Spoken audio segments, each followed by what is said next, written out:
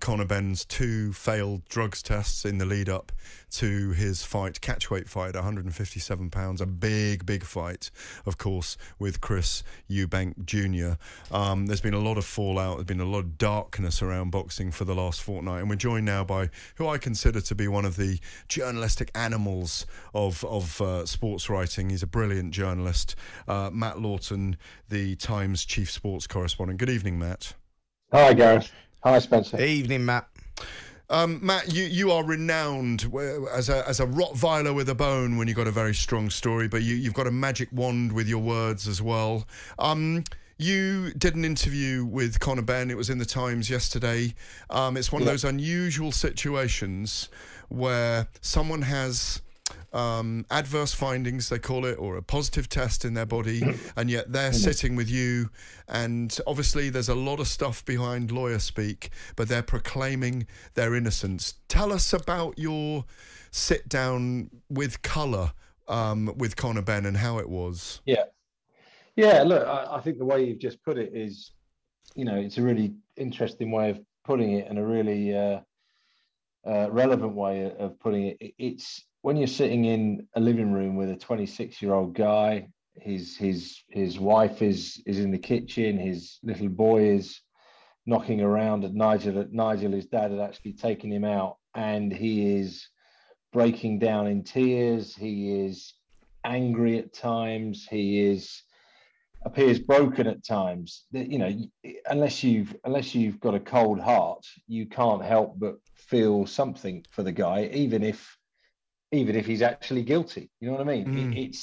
I always think it's about dopers, and I'm not saying he is a doper, but because I've done a lot of these sort of stories, as you know, Gareth, you meet a lot of these people, and actually drug cheats often get treated like absolute pariahs. And we do actually have to apply a little bit of perspective to it. That they are, those that are guilty are cheating, and they deserve to be condemned for that. But they're not murderers. They're not committing the most heinous crimes, in my opinion.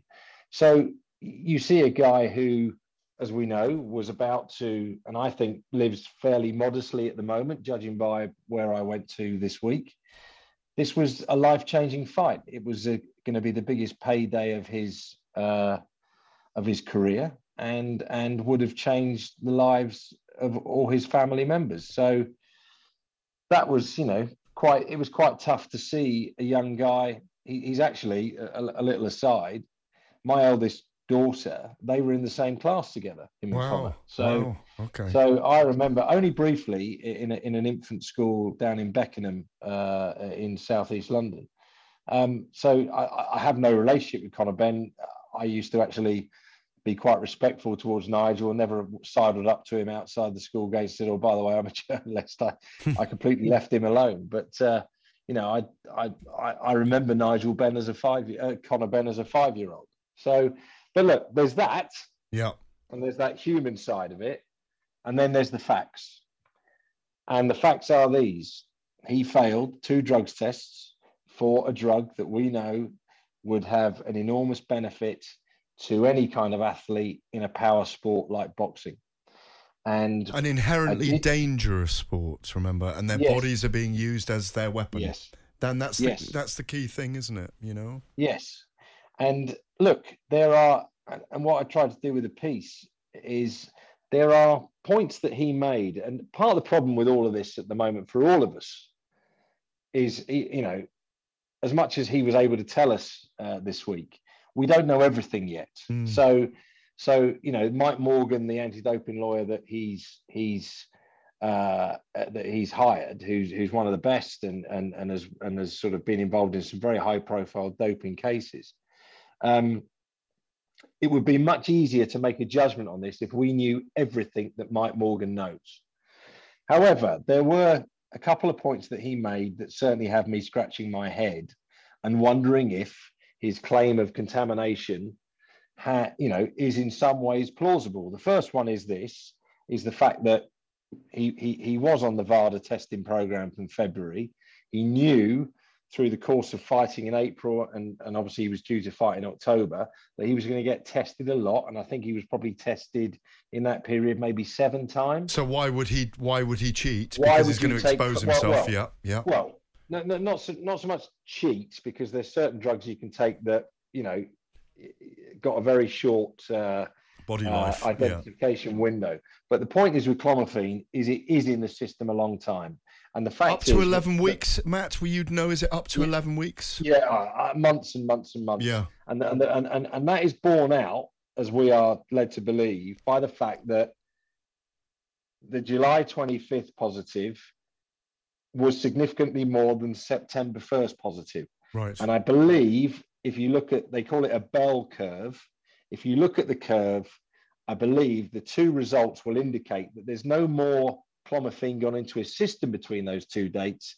It just shows that there's less of it in his system by then. Yeah. But the fact of the matter is, it's been in all that time. Yeah. Now that's point one. So look, Rick Broadbent, my colleague, made a very good point on Twitter, because the quote that Conor used, "You've got to be an idiot to take this. I'd have to be an idiot to take this drug."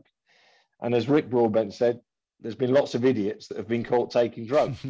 So there's that point. But it is for me a troubling point, because it's a really stupid thing to do if that's your drug of choice when you know you're going to be tested a lot in that period.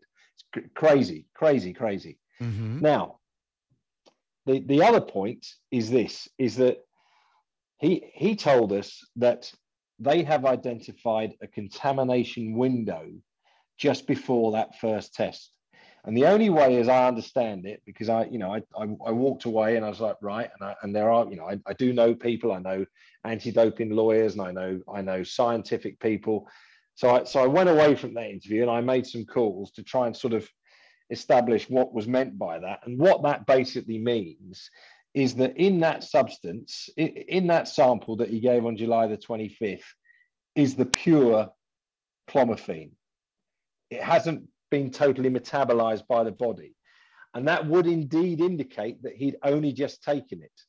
And if, as they say, it was a minute trace, and they claim not performance enhancing for that reason, yet again, why would you bother? Yet again, contamination does seem plausible. However, the difficulty I think any of us have with this, and the challenge facing Mike Morgan, is to explain, okay, if it's contamination, how the hell did a drug like clomiphene get into his system? And that's the difficult bit here. Yeah. That's the bit that, as much as the tears and the anger and the impassioned defense of himself, there's still the science and there's still the evidence. At the end of the day, Gareth, the way this, it's evidence-based that we have to. It has to. Sports science needs to speak. Well, I mean, we on the top of the hour, Matt. It's a column I wrote this morning in the Telegraph online. It's just, there are at least, and I only wrote half the questions. There's about 20 questions that need answering. The problem we have is, and I've got to ask you this before we go to break as your final answer, and read the piece, it's fascinating, the interview. The final question I've got for you, and I need an answer to, is, you've been around in sport long enough, and this is boxing. Surely when a positive test came up, regardless of Eddie Hearn's excuses that he could not contractually pull the fight, surely you have to pull a fight in that instance, that you don't try and go through with it. Yeah, and the bit that I have the biggest problem with, like we were questioning this, weren't we? After the Mail broke the story, we were questioning why, if they knew at the end of September, why were they still pressing ahead with the fight? Yeah. The fact of the matter is, we now know that they all knew, including the British Boxing Board of Control, that they all actually knew at the end of August. Yeah. So that, for me, is a car crash for the sport of boxing. Yeah, and it has been. And we're picking up the pieces, Yeah, and it doesn't reflect well on anybody, because these are the situations. Now, what I would say quickly, Gareth, though, is that sometimes when these cases are ongoing, athletes do continue to do what athletes do. We had a situation. I was a few years ago. I was in Israel, and Chris Froome was riding in the Giro d'Italia, and his salbutamol positive or adverse analytical finding case still hadn't been resolved. And there were other riders that he was up against in that Giro d'Italia who were saying he shouldn't be there, he shouldn't be here until this case is resolved. But the fact is, it hadn't been resolved. And the fact is, but he wasn't punching someone in the face, Matt. He wasn't punching someone in the head. That's the difference. That is a very good. It's not a football tackle. It's not. I mean, rugby, you could make that case, but I think when they're contact sports, and particularly, I'm sitting here with a guy who had a brain hemorrhage. Yeah, I'm sitting here with Spencer Oliver, had a brain hemorrhage. Luckily, Sergei Devikov, who we fought, didn't test positive. But I think we're looking at criminal activity. If someone's got something negative, a positive in their system that's a known steroid, and they fight, and someone dies in the ring, or they're irreparably damaged. The sport has no moral standing from that point, Sure. Yeah. No. There was a danger element to it, which you're absolutely right, is different to other sports. Boxing is the most brutal of sports.